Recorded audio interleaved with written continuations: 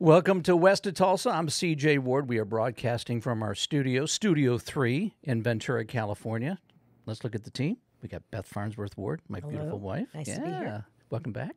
Gabe Shore. Well, you're getting better. All right. Getting better. Helm Still not there. Seacat. Good to see you guys. And the man behind the controls, Dan Brockett. He's actually the man in charge since he has the controls. Damn, Brockett. He has this thing about like Like a big belch. That's right? or a fart. All right. And our guest today, on that note, Steve Faist is joining us. Now, I asked Steve, so how do I introduce you? And he goes, I don't know, you're overthinking it. But if I say Steve Faist, hot rodder, old school hot rodder from Ventura County, is that pretty close? Close as you can get. Would you change it? What would you add to it? Dirtbag. Can you tell their friends? See, Gabe's got it closer than you do. Okay, good. So there you go. So now I've met him once, and I would say I would add badass. Can I say that? there you go, badass. In a There good- you in go. a good What's way. with the compliments already? Oh my goodness. All right, Really trying to get on your stretching good this side.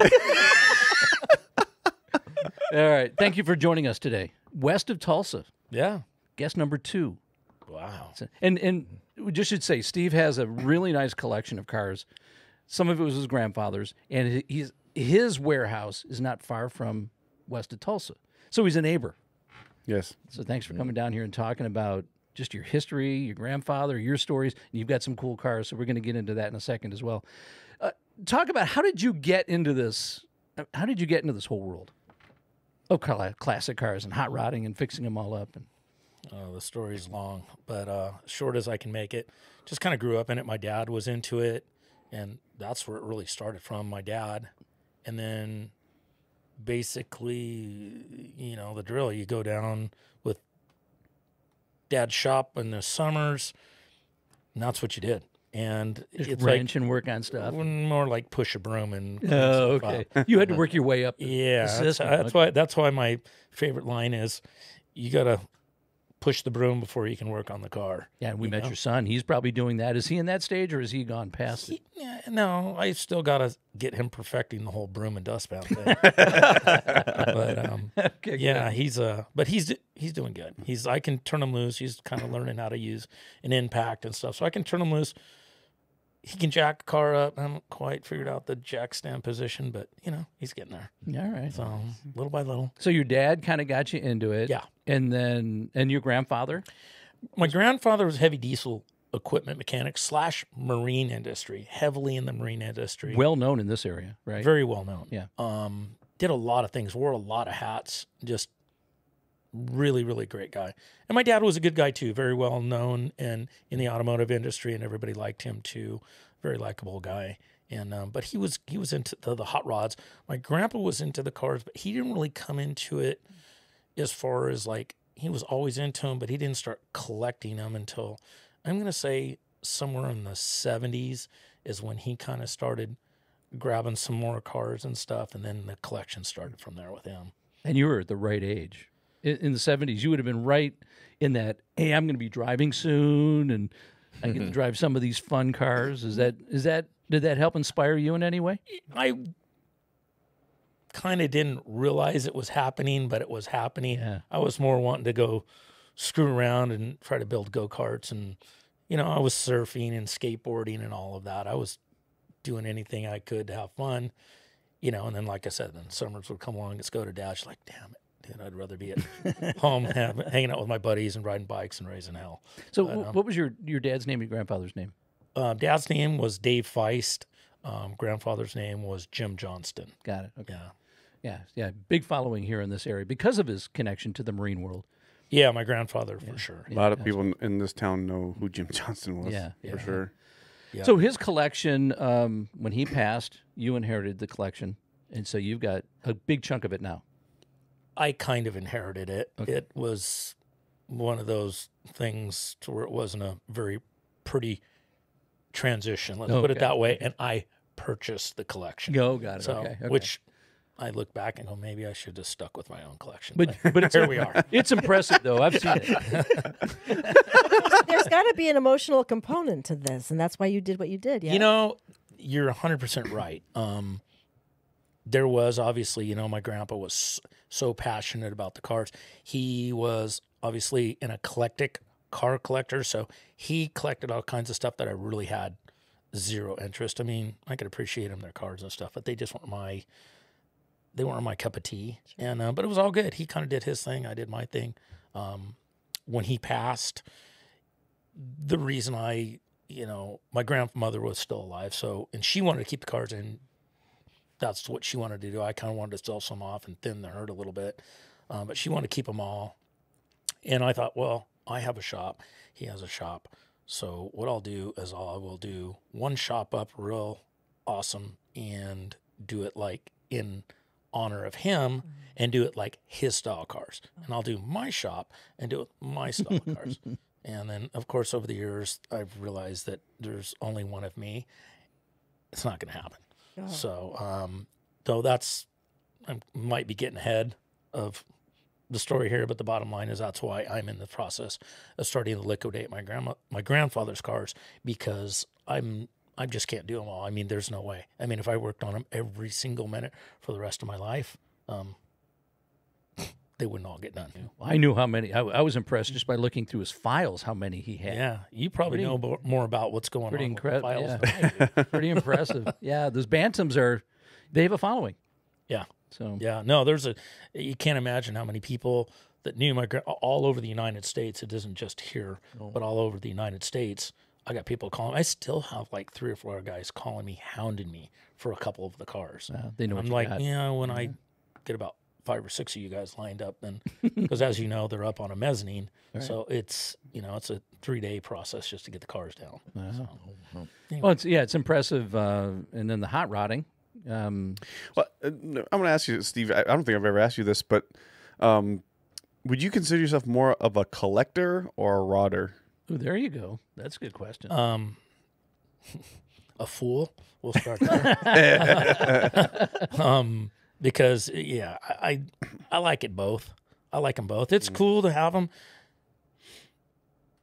Like, I like both ends of the spectrum. It's cool to go out and stand on the gas on something that's got a bunch of power behind it, and and basically harness the power and be able to drive a car that a lot of people wouldn't be able to drive because they're squirrely and out of hand and stuff. So that's kind of the fun for me. It's the adrenaline pump and being able just to master it. And so I like that part of it, but I also like you come in and you see these cars and it's just something it's not to like say, hey, look what I got. It's like you come in and you're stoked for yourself. You're like, man, those are badass. Like I just recently because I'm talking to Gabe, so I just recently bought a car back for the 3rd time. Okay? Oh, wow. So, and it was a car that I bought, and then I wanted to fix it all up. Gabe bought it from me. Which car? 66 Nova. The one I should have never sold. Yeah. No. And so then he had bigger and better things to go on to, so I bought the car back. And then another good friend of mine, he purchased it from me. And then he was, and this guy builds super, super high-end cars. I mean, extremely high-end cars. And so this thing would have had at least a couple $100,000 thrown at it for sure. And he's got 5 cars being redone in a shop out in Valencia at this moment. Wow. And he's like, yeah, I'm going a different direction. I'm going to sell it. So I bought it back. So Did this happen recently? Because I know you were thinking about it, but then you were asking me if I wanted to do it, and then I bought it back. I thought I told you. I'm just trying to be nice here. Is this the one you bought a few months ago?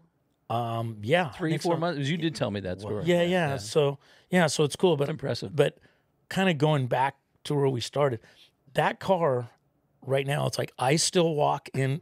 Since I purchased it back, I walk in the shop and I always focus on that car. Oh. And I realize, I just dig that car because Gabe bought it and then was having me build the car.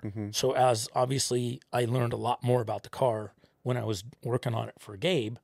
But, and of course you grow kind of more of a fondness to it. And you're just like, wow, this is a bitchin' car. It's not, not 100 people have worked on it and thrashed it.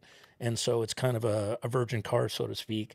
It hasn't been through a bunch of hands. And that's kind of what I like. I like finding cars that, even if they've got some bad things to them, if they just haven't been touched by a million people, they're cool. There's a purity that remains, isn't there? Is there an unspoken first right of refusal when something like this happens?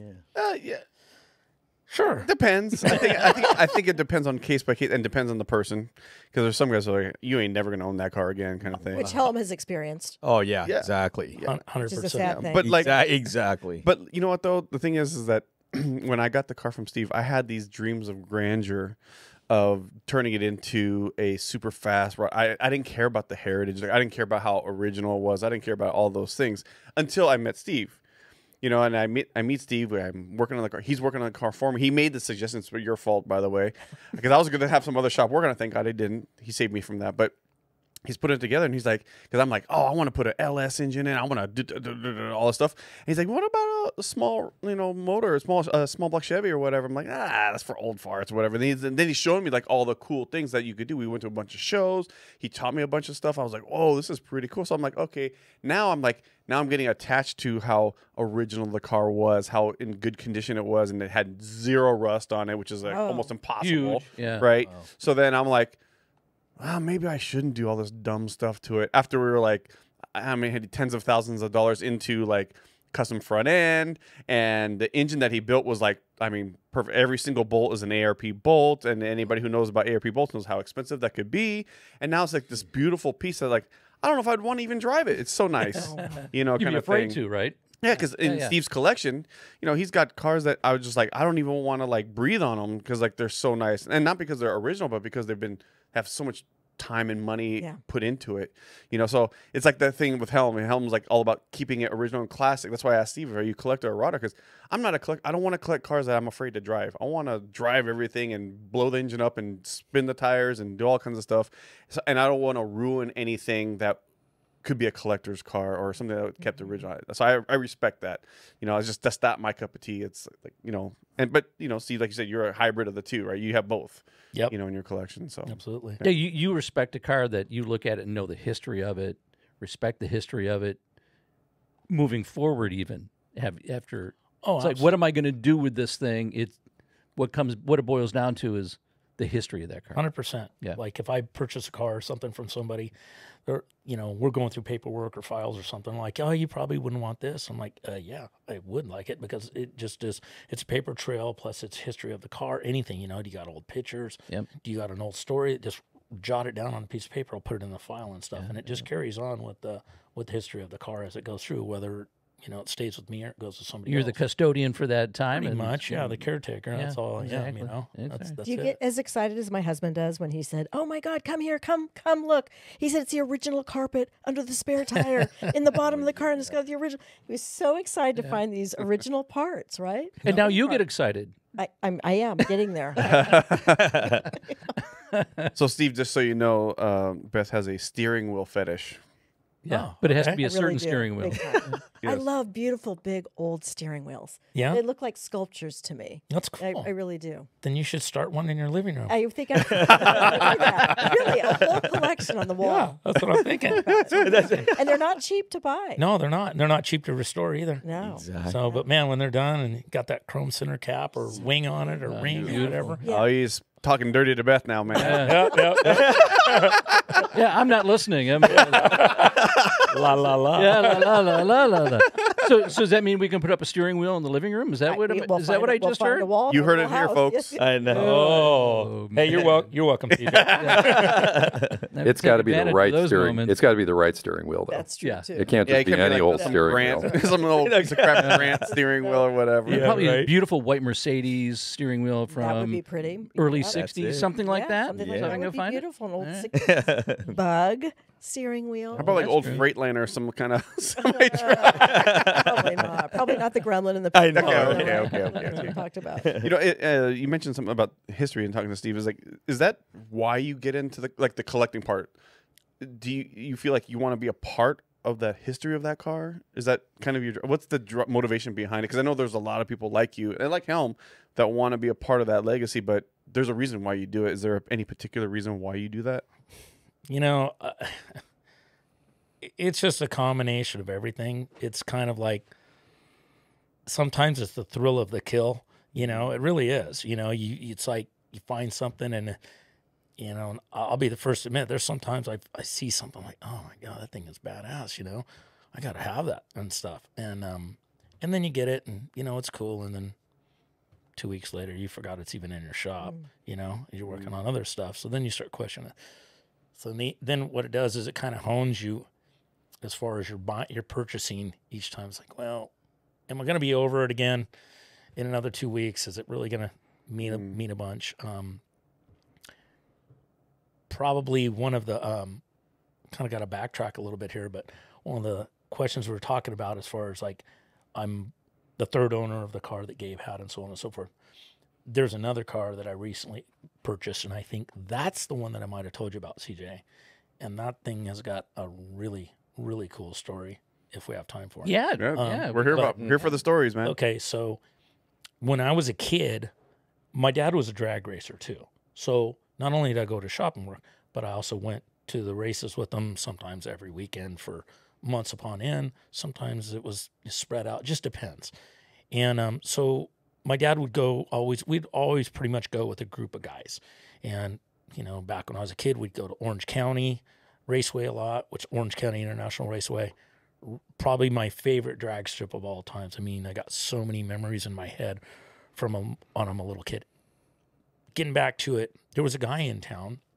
He was actually almost directly behind this shop, behind this complex here, and maybe up a little bit on Palma. And his name was Dennis Thompson. And we used to go with him. Coolest guy. I mean, just a cool guy. Big old guy, big beard. They called him Fuzzy. Burly. And yeah, but just cool. And he was a badass. And so he had a red 66 SS396 Chevelle that he purchased brand new and pretty much immediately turned it into a drag car. And so, of course, that car was another part of the group that'd be going to the races. Well, he hauled it on the back of a car hauler. So it was like a wedge ramp car hauler. So in other words, you drive it up and the front end would be higher than the back of the truck. We've probably all saw those. Oh, yeah. And so, you know, when you're a kid and you walk up to one of those ramp trucks with a car way up on it and stuff, you're just like, you know, and you're this tall and you're thinking, man, I'm looking at a Top Fuel funny car. You know, this is the cream of the crop. You're like, my God, this is bitching, you know? And you're just like, so that car had always stuck in my head. And I always had a fondness for 66 Chevelles, consequently 66 Novas as well, just like the one that Gabe had for a minute. Thank you. And, asshole. But anyway, so that car was sold by Dennis Thompson. I try to make this story short because I could go on all days talk about this crap. But that car got sold by Dennis Thompson to a guy here in town. His name was Scott Clausen, and he raced roundy round cars. And I kind of knew him through my dad. And then he also, I'm trying to think, he was friends with an engine builder here in town named Chris Gersovic, who I consequently worked for a while. And so that's kind of how I knew the guy. Anyway, I knew the car. I went over there one time to his house. It was with my dad or somebody when I was real young. I remember the car being stuffed in his garage, and he was using it as a bench, like we all do with cars when they get shoved in the corner. Mm-hmm. And I remember that car, and I'm like, wow, that was Dennis's old car. And it's like, but then, you know, time goes on. I was young then, and it just kind of disappears. Consequently, the guy that has really mentored me a ton in car restoration and just knowledge and doing things right and stuff is a friend of mine named Frank Sines. And he'd probably be pissed off that I even said his name because he's humble. He doesn't want to be involved. Frank, we're going to have you on this show, by the way. So get used to it. Yeah, we really are. Upset we completely Oh, yeah. We're going to really piss him off now. You're dead, Frank. But anyway, so fast forward all these times I think he said it's been about 23 years ago. A guy that Frank knew, and that's a whole nother story. I won't get into that. He came up and he was telling Frank, he was like, hey, you know, I had this red 66 SS 396, 375 horse car when I was a kid. And I raced it, and I did all this, and we had fun, and blah, blah, blah. And then the gas crunch came in the 70s, and I put a different motor in it, and I changed the gears in the rear end, and I changed the transmission, blah, blah, blah. And then family and life came, and I sold the car. But I kept the motor and the trans. So if you ever find or know of a car that fits that description, I'm in. Wow. And so Frank knows so many people, and he's got his fingers out there, and a lot of people call him, and, you know, everybody respects the guy and likes him. And so he knew of the car that Dennis Thompson had. So he told this guy, hey, I know where there's one at. And consequently, it's only got 17,000 miles, original miles on it, because it was a drag car. And so bingo, that's it. So this guy goes, I'm in. And consequently, Frank and they put it all together. Him and Frank went out there. They purchased the car, and the guy's name who purchased it was Jeff Pollan. And they came back, and he commissioned Frank to restore the car without doing a full resto on it, because of course it was all original paint, original interior, original, with the exception of motor wasn't in it, blah, blah, blah. So Jeff still had his motor and transmission out of his original car. So he had that motor freshened up and had Frank redo the car, still original paint. Frank wet sanded and buffed all the racing lettering and things of that nature off of the car and put the car all back together. Frank did the bottom of the car. The car's impeccable. Fast forward, the beginning of 2 years ago, Jeff started having some problems. He was a big drag racer on top of that. He started having some problems. They found out early last year after quite a few misdiagnoses. Don't quote me. I think that's what happened. They didn't diagnose him right for a while. When they finally figured it out, he had Lou Gehrig's disease. Oh, no. And I think it was within, once again, don't quote me, I think it was within a month or 2 months, he passed away. Oh. And so Frank and another friend of his, mutual friend of ours, went down to Jeff's services. I didn't really know Jeff other than maybe meeting him once at Frank's shop. And so Frank and his other friend, Ron, went down to the services, and I told Frank, I go, hey, I don't want to be a bottom feeder here. That's not who I am. I says, but somebody's going to buy that car. It's just the way it's going to work out. And if I don't speak up right now, somebody's going to get it, and I'm going to wish I would have just spoke up. So he says, okay, I'll do what I can do. So anyway, we kind of let everything kind of cool down for a while and let his wife, Tracy, really, really nice gal, had her just take a chill and, you know, try to mourn the loss of her husband and stuff. And then they started talking, and we put a deal together, and I ended up buying that 66 Chevelle along with Jeff's drag car as well. And that was it. But that, after this big long story, is the other car, which happens to be sitting next to the 66 Nova that Gabe had.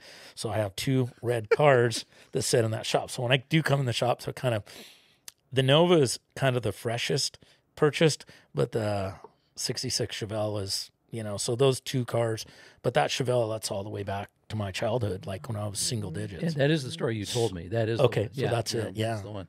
But yeah, you're right. That it shows how it comes full circle. That's one thing. Also, it shows you how small this community is. Oh yeah. How everybody kind of knows everybody or has a connection to somebody, and so if you need a part, or if you're looking to find an old car that you sold that you hated, you know, you can put the word out and maybe find that person. Yeah. Car. Yeah. Yep. So yeah, that's a great story. And it feels like almost everybody, every leg of the journey is just as invested at the time as you are ultimately in getting that car. Yeah. No, it's beautiful. Yeah. It's just it's the infectious disease that you get when you start getting into this stuff, and man, it's just the way it is. I went this morning.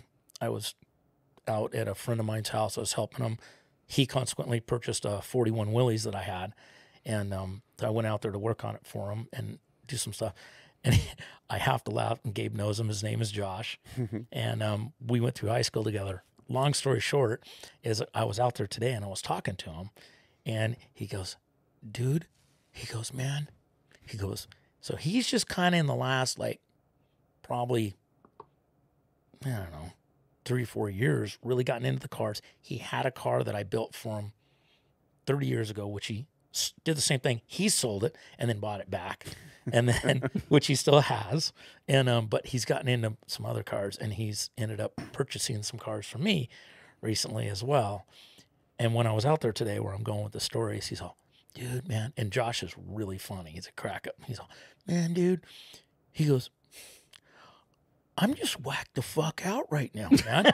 he goes, I'm serious. He goes, I just keep looking at cars, man. I'm just looking at cars. I'm just jonesing. He goes, if I won the lotto, I'd probably buy 1,000 cars, man. He goes, it's just insane. I'm constantly just looking at cars and go, is that a deal? Is that a deal? You know, and man, he goes, and he's just all hyped up. But if you met the guy, you would understand. Is he freaking himself out or something? He's just like, man, he goes, I'm just having to really put the brakes on myself. Wow. He goes, because I find myself want to go out and buy more cars. And I see this car, this is nice. And he goes, and then I come to your place, of course, and he goes, and I see all these cars, and then I get a new kind of admiration for this level, this year car and this style car, and then I want that car, and then he's like the crackhead talking about his crack problem at the crack house. That's what he's doing, and you're the crack lord. Yeah, it's like you're talking to the wrong guy about your problem, buddy. My grandfather, and I don't want to delve too deep into this, but my grandfather always made parallels between cars and women. And it's much better to be addicted to cars and looking at cars and buying cars and cars and cars and cars than the other way, right? So he was married twice, period. But he'd always bring that up. Well, and all the old photos of Richard would always be, your grandmother posing. Yeah, he'd always put her in front of a car. car. And he'd put her in front of an airplane, or he'd put her in front of a car, or a truck, or a motorcycle. But well, it's like the joke goes, and there's memes all over the internet now about like this a wife concerned about her husband behind the computer at midnight going, is he looking at porn? It's like, nah, he's looking at cars, which is way more expensive. Well, and in this day and age, like Bat. It's like, yeah. I mean, everybody's looking at Beth. Beth gets mad at me. We're sitting on the news set, and I'm looking at Bat, and she gives me this look like. Well, it's rude. It's rude when somebody's giving the weather, and they're telling you the weather's going to be the same as it was yesterday and a week before and 5 months. Why is that rude? That's why. For the non-car people listening, it's bring a trailer, not Bat. You know. So you look at it. You look at a bring a trailer, and you go, okay, I look for some cool car stories. But then the thing is, kind of like what you were talking about, is you look and you go, oh man, wouldn't it be cool to own this car? Yeah, man, I would. Man, how much that's how it starts. Drive trouble. This car. Yeah, and then you keep driving them. You keep driving them, or you buy them and you have them and you drive them. Then you park them away for a long time and you go for the next one. I wish. Oh, that's yeah. what I'm talking about. Yeah, come on, Steve, spit it out, buddy. I wish I could drive them. Yeah, I'm so busy working on everything. So what I've became is just a slave to the cars. That's probably the only downfall with having so many cars and doing everything yourself. I don't generally farm my work out to anybody. So I try to do everything myself because I'm a control freak. And so therefore, at the end of the day, I'm so damn tired. Everybody's like, why don't you drive a different car home? And I'm like, because I don't want to clean it the next day because I got too much work to do on other cars. Yeah. Steve, tell us, Gabe was telling me, like, you do a lot of different things. You do body work, you do electronics, you do, like, tell us a little bit about all the different skill sets you've developed over having this great car place. Electronics, zero. Electrical, no electronics. Electrical, yes. Oh, okay. Yeah, I wish I knew more about electronics, but then I'd probably be in more trouble and spend more money. You would.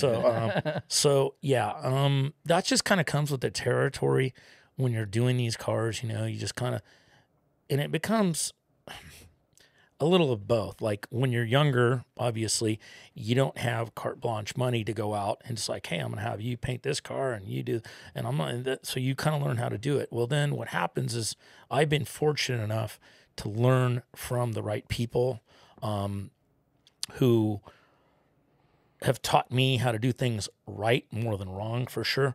So when you do farm something out and you'll see, and it comes back and you're like, I paid for that. Mm-hmm. And a lot of times you not only pay for it, but you redo it. Right. So you basically paid them to have you redo their work, if that makes sense. You follow me on that. You see a lot. And so that's why you end up doing more and more and more. And of course, you know, I can go back to my friend Frank. He's taught me a ton. And a lot of it is I did learn some stuff from my dad, but I've probably learned the most from my friend Frank. And then a lot of it is just self-taught. And once you do something for long enough, and I've been fortunate. Make enough mistakes. Exactly. You do. You screw stuff up and scratch your head and just go, man. And then you screw stuff up again on the same thing. And you go, man, maybe I just don't have it. Sometimes you question your ability to even do stuff. And, you just got to stick with it and keep plugging away. So like on a perfect day, if you walk into the shop and let's say you don't have a giant to-do list, right? I'm saying this is theoretical, I know. Okay. But in this perfect world, what would it be? Like, what's your favorite thing to do? Is it like, body work or engine work or exhaust work? It really, it totally depends on the mood and the mode you're in. Like, I can come in some days and really be content doing mechanical work. And then other days I can come in. It just kind of, my one friend that I go to lunch with all the time, Frank, we talk about this. We exchange stories all the time. It's like there are certain things that could be the smallest thing, but you just dread doing it. You're just like, man. And then you do it and you go, I procrastinated that for 3 months and I just got it done in about 3 hours. Yeah. And instead I thought about it Yeah. every day for 3 hours while I was doing other stuff. So now I try to just, if I can, buckle down and do stuff. The problem with it is I'm getting torn 100 different ways every day. So answer your question, it just varies. So conversely, is there anything you dread? Like, oh God, I got to pull a tranny, or I've got to pull an engine, or like what's the torture? It once again that varies too because it's what car you're working on, how nasty, dirty, and greasy and grimy the car is. I've been working on my grandfather's cars for about a year solid, so I've kind of went way off track from what I'm used to working on. So now I'm in an unknown area. I'm working on all these cars from the 30s and the 40s, and I know nothing about them. They're all mechanical. Everything turns. There's nuts, bolts, and that's the way it is. And what can come apart can go back together. But it's the part I don't like about that is not knowing, like, I work on all the Chevy cars. I know where I can get everything, or I know a person I can call that knows. I can navigate my way around that. When I'm working on all these old cars on my grandfather's, I have no clue. I'm just going into it blind. I understand the mechanics of it, but as far as like, okay, well, what am I going to do with this car? This part's wasted. Where do I start? Well, what am I going to do with what am I going to find a part for 36 Pierce Arrow? Have you come to West of Tulsa before? Have you seen the shelves and have you seen all the parts that were back there? Yeah, We probably have it. I bet we do. yeah. We're just comparing apples to apples on that one right there. Well, talking about one of your grandfather's cars is when I first met you, showed up at your lot, and first thing I noticed was 2 cars sitting right in the front that had the same shape to them. And you said, yeah, go ahead and take a look at them. You wanted me to do a little digging into the history of these cars. And so I see those 2 right near the entrance. So I thought, it's a good place to start. Lift the cover off of them, and they're both Chrysler 300 Hurst. Yeah, well, and there's one, it's a convertible, and it says Hemi on it. And I'm like, okay, this is a good place to start. There it is right there. So that car... we talk about the story and all the ingredients coming together. This car is just an amazing automobile, not just because of what it is, but because of the story. Let's talk about that a little bit, because that's one of my favorite cars that you have. Yeah. It was your grandfather's, right? He bought that at auction. Correct. Yeah. The convertible Hemi car, it's cool, kind of a cool story. My grandpa would, how it would work out is he would just, I don't know. I don't really know. It's kind of a bummer. I didn't get to talk to him in depth about everything to kind of pick his brain, which of course, now it's all the woulda, coulda, shoulda. But I think what would happen is he'd get out there and start looking at cars, and he'd get it in his head. You know what? I want one of those cars. Or he'd go to an auction looking for one of those cars, and then he'd see something else. And I was like, whoa. So he went to an auction, which you know this story, but he went to an auction, and he ended up purchasing that car along with the Lincoln that he had. That I had think it was a 77 or 77 Lincoln. Yep. Reggie Jackson, baseball player dude, he brought him back to his shop in Huntington Beach for my grandpa. I think my grandpa bought him in Missouri or something like that. And so it was really cool. So when I went down there with my grandpa to go get these cars. And I really, at that time, I can't remember when that was, but at that time, you know, I was into the cars and stuff, but it didn't click. I knew Reggie Jackson had a good collection and stuff, but it didn't click, you know, what kind of cars and what scale of cars that guy had. And I got down there and I just was like, whoa, you know, I walked in that shop and it was like, this is all my cars here. Wow. I mean, he had Yenko Camaros, he had 62 bubble top 409 cars. I mean, the list just goes on, and every car was like a high end, like low number car. And I'm just like, I was in heaven. I'm like, Grandpa, why don't you buy something like these cars? You know? And but my grandmother took us down there to Reggie's shop, and in Huntington Beach, and we drove both of those cars back to Ventura. And I tried to get my grandpa, just let me drive the Chrysler because the Lincoln will be a lot nicer ride for you. And he's like, yeah, right. You know? So that's how it went. So, By the way, that auction that you talked about where he bought both of those cars yeah, was in Tulsa. Oh, it was in Oklahoma. Yeah. Oh, okay. I thought it was in Missouri or something. Talk about symmetry going on here. Yeah. Yeah. It was in Tulsa. It was 1995 in Tulsa. Okay. So there you go. So yeah, so it was a little bit ago. So yeah, when you called me to check out the history, I went through all the files, and by the way, he kept great files. Yeah, it was my grandma. Yeah, it was your grandmother. Yeah, Grandma. She did a great job.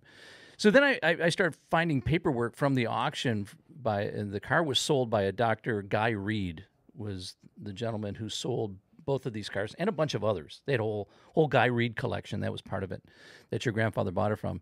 Again, 95 in Tulsa. And the question that a lot of people have about this car, because that was probably the last time this car was seen publicly. Because your grandfather bought it and then just kind of stowed it away, right? Correct. Yeah. Correct. And so when you asked me to start doing some digging, going through the files, I worked backwards from when Guy Reed sold it, because we knew that the only person who had it after that was your grandfather. Right. The question was, who had it before? Right. And doing some digging, found out that this is what a lot of the Mopar guys call the one of none car. And there's just such an interesting history behind this car, because as soon as I started doing some digging on it, I found a Mopar blog, if you will, where there was a whole discussion. It had been going on for years whether this car even existed anymore. Right. And I called you up and I said, "Oh, you got to see this." Yep.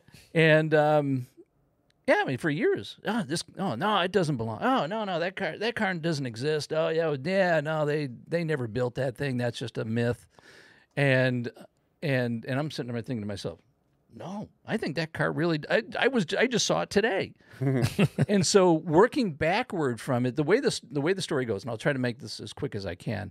So there was a Anthony Boccaccio in New Jersey who saw that they had built a Hurst Hemi in 1970, and this would be what they call the platform car. I think the Linda Vaughn car. The famous one where she's always standing on the back. Yes. Hurst Yep. Linda Vaughn car. So he wanted that car. So he went to Chrysler and said, "Hey, can you build one more? I'll pay whatever you want for it." And they said, "No, we won't do it." So he ended up finding a dealer that would sell a New Yorker that he could have modified by a dealer. And so he found a dealer who he said, "Hey, again, I'll pay whatever it takes to get this thing modified." But it was very complicated because dropping a big old monster Hemi into one of these cars is not the easiest thing in the world. So he got the dealership to do it, and the dealership got some help from the folks at Hurst who helped with the original car to build this.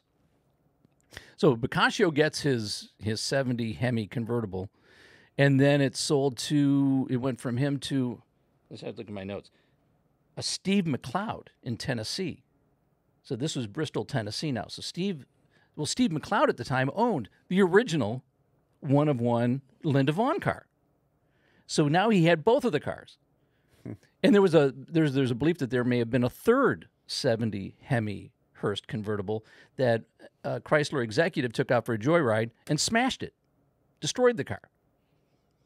So look, I tried to confirm the Boccaccio side of the story, whether that really is what happened in this case. I have not been able to get anybody to really call me back or confirm that that's the case. But looking at the documentation I've been able to find, that's pretty close to what had happened.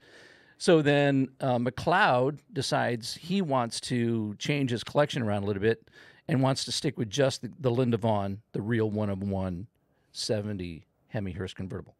So he sells off that car to Guy Reed, Dr. Reed, who then sold it to your grandfather. So then when I go back to the blog, I start running numbers. I start, decoding bins and going through all the paperwork I've got. And I post on this blog, I said, hey, guys, I think I found this car you're talking about. And they're like, oh, here's another guy. Thinks he found the car. Oh, yeah, sure. And one of the guys says, well, post photos. So I think I called you up and I said, hey, can I come down tomorrow and take some photos of the car? Yeah. And so I went down there, took a bunch of photos, posted them on this blog. And sure enough, the next thing is, oh, yeah, those are good fakes. Oh, yeah, I could see. That looks like it's real, but those are probably fakes. Wow. So that can't be it. And so then they asked me a few more questions, and I posted whatever they asked for. And then one morning I wake up, and some guy, and I don't know if it was Steve McLeod who had once owned it, because this guy comes on, and he's probably somebody who maybe even had started this forum. But he goes, no, guys, that's the car. That is the car. I know it's the car because I still have the broadcast sheet for that car, and I got it mixed up in my files when I owned it with the Linda Vaughn car. But I can tell you from the photos that is the correct one of none car that they had been amazing. talking about for years. So you've got a very special car, whether it's just because of the amazing story behind it, Right. which it is, but Right. also it's a beautiful car as well. Yeah. It's just another piece of metal in the shop at this point. So you got to sell it and then buy it back 3 more times. Is that what you have to do? That's negative with that one. And what does all of that backstory do to the value of the car? Well, you would hope that the person that would purchase it would be kind of like we all are and really be stoked because there's some type of a trail of owners, and so they can. It just adds more provenance to the Sure. to the Authenticity, right. car, and so because there's so many fakes of everything out there now. I mean, they always say there's more Z28 Camaros out there than Chevrolet ever even built, and the same with Super Sport Chevelles and all the ones that get faked and stuff. But yeah, you would just think that whoever wanted to buy the thing, that's gonna not only add the value, but just keep it going on. Hopefully, people stay into liking cars and stuff, and they don't start fading out. Well, and that's part of the debate with this car. And that was the debate in the forum was, is this a real car? Yeah. Is this real? Oh, yeah. I mean, because if Chrysler didn't make it, some people argued, well, then it's not a real 70 Hemi Hurst convertible. There's only one of those. Right. And this is a one of none. I mean, makes it rarer than rare. Some people think that makes it even better. Right. And then you add the story to it. Oh, and that's the cherry on top. Yeah. So I think we've talked about this before. What is the value of that car? And it could be anything depending on who walks into the room and is ready to bid and what their feelings are about that car. Yep. Yeah. Yeah, it depends where it gets posted for sale. If it goes to auction, if it's a Friday night auction when everybody's tipping the beers back and it runs away, or just depending, it's a total coin toss. What makes it unique to me is that the car sitting right next to it, the hardtop. A hardtop, yeah. You got 2 cars, and then if you call it the hardtop pictures, it's identical. It's like a brother sister car. I prefer the hardtop. I'm a hardtop guy or whatever, but you know, you have these two cars sitting next to each other, which to me, if I'm a buyer, I'm like, well, how fake could it be? The guy's got an identical car, hardtop, sitting right next to it in the same condition, beautiful condition car. And this car, to me, I like the interior on this car is badass. It's just, I mean, that don't get no more period correct than that, you know. But And that is a 440 into the hard, but yeah. the four, Yep. Yeah. So you would think it would be the opposite. I thought that with the hardtop would have a Hemi, but it maybe makes the convertible even cooler that it's got a Hemi instead of just the 440. When the convertible originally came with a 440, they ripped that out and put in the 426 Hemi. Yeah. Yeah. But you and I have talked about this, that if you really want to, and we have to go do this at some point, get that thing up on a lift and find the numbers stamped on that engine block to find out what year it is, because according to the guys in that blog, if depending on what year that Hemi engine was made, that's where the value will skyrocket on that car. Right. So we still have to do that. Yep. So I got to put you to work. See, there you go. There's another thing you got to do in your That's garage. just one more thing to add to the list. Steve, do you envision yourself one day owning 2 cars, period? It's not going to probably happen. It's not going to happen. No. I mean, just depends if my kid gets power of attorney and sells everything off when I can't move anymore. So How many cars do you own? I have no clue. You really don't? I really don't know. Wow. I have no clue. I have a spreadsheet though that has Steve's cars on it. So they're not all the cars, but they're part of the collection that well, everything's for sale, obviously, but you know, a good portion of it, but I don't have it all. One of the cars you just bought was the Tornado. It was a 66 gold Tornado. Yep. Yeah. He sat in that thing and he was like ready to drive it. Yeah. That was a fun car to ride in as a kid. My grandparents would come visit in that. Yep. Beautiful car. Yeah, It's like a living room, isn't it? Yeah, it's crazy because there's no hump on the floor for a You're right. transmission. Yeah. So it's just flat all the way across. And when I was a kid, I'll just call him a distant cousin had one of those. And I used to ride around on it once in a while. And I don't even know what year it was. I just know it was a Tornado of that area, same body style and everything. So it was kind of cool. So it's like, man, I always kind of liked them, but obviously I like this one. One of the reasons I like this one is it's original paint. Mm-hmm. So that's the draw to me. Had the car been painted, I probably wouldn't have had as much of an attraction to the car. Okay. It's the fact that it's just original paint. Once again, it's one of those cars that nobody's touched. That's right. Beautiful gold. And it really it was kind of a formal ride in a way. No, they floated down the road, you know? They did. Yeah, they were like the big boat scenario, you know? I don't think my brothers punched each other in the backseat. They were well behaved back there. They couldn't reach each other is Steve what it makes was. an interesting point. Maybe one of the reasons why he actually will buy a car is paint. I know paint's a big deal. For you, Helm, paint's a big deal. Because would you buy a car that you really like, but if you found out it had been repainted, would you still buy it? No, Why? I like the original aspect. Even if it has some some blemishes or some oxidation. yeah. Oh, the original is definitely a kind of a deal breaker where I would love to buy that. Yeah. More I something think that's- part of the problem is, too, that if somebody hears that it's been painted, they think, oh, boy, it's been wrecked. And it's now hiding something. See, that's where I That's what I Or think what of else it. has been altered, right? Yeah, What else yeah, has been exactly. changed out? Absolutely. that's what gives me the green light because it's been altered. Then I can just go and do whatever the hell I want to and have no guilt about it whatsoever. There's some guilt, yes. Yeah, I so can see I'm like, that. I'm gonna tear the motor out. I'm gonna put some big fat tubs in the rear, slam it to the ground, and do something dumb, and maybe even crash it. I don't even know. And But then- Gabe's the Steve. car butcher. yes. Don't engine killer. don't bring anything nice to me. Butcher I'll those ruin- cars. Yes, exactly. You almost have less respect for the car then. No. I have respect for cars that deserve that kind of life. I would never do that to like a car like Steve owns Right. or Helm owns. Right. Which is the big problem I had with the 66. When I found out how good it was and what good, I was like, I don't want to cut this car up. Yeah. Because there's so few of them in that condition. Yeah. You know, but like, Honda Civic, I'll chop that thing and give me a saw, I'll cut it right now. I don't care. But a car that, there's like a bunch of them out there. And I know it won't always be that way. Right. But there's some cars like the Mercedes that I want that Helm's been looking for me for like years. He won't give me the ones that are for sale right now or that he can get a hold because they're too nice for me to do what I want to do to it.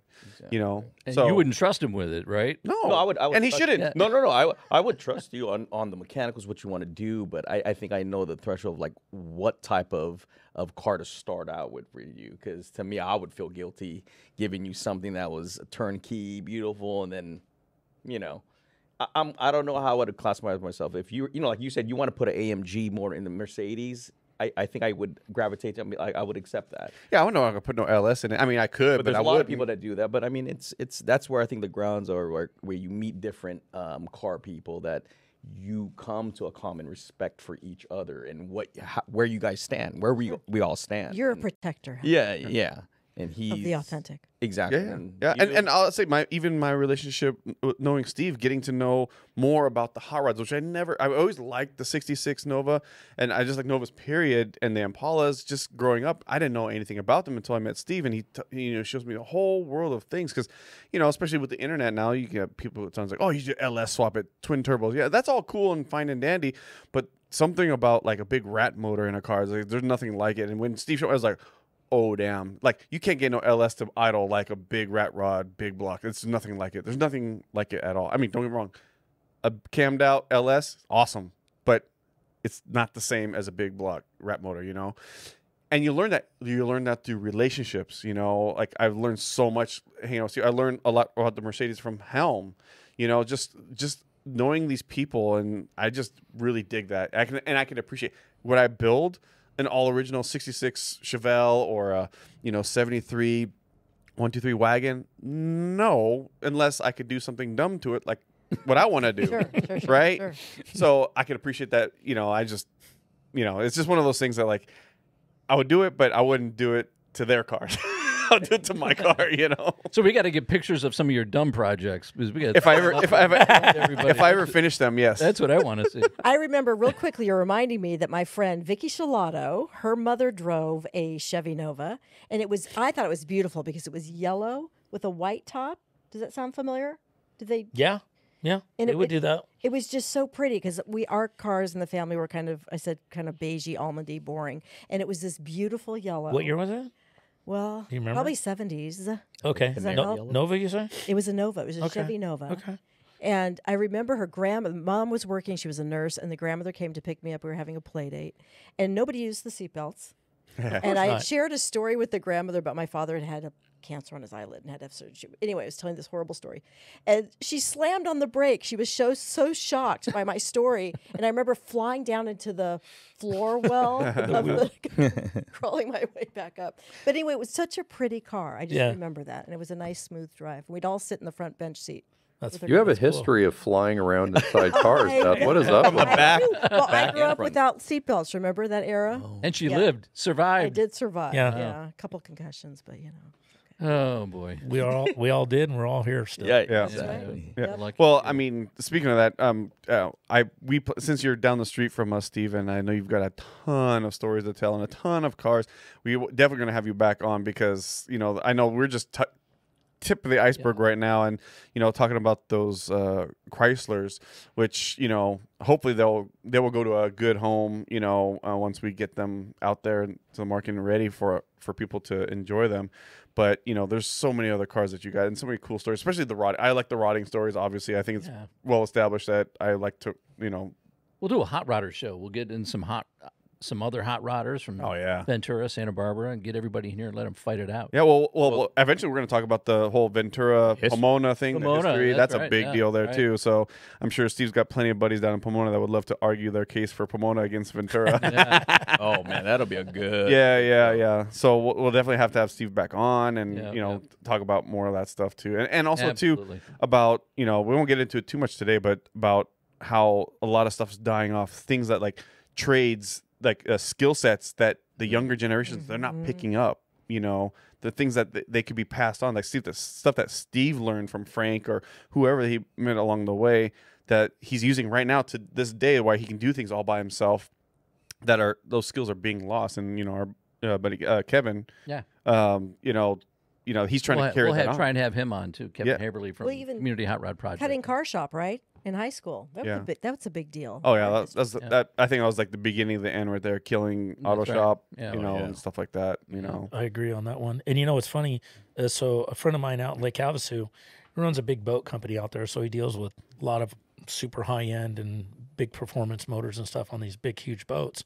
And so he called me the other day and he goes, "Hey, is it cool if I put a motor at your shop?"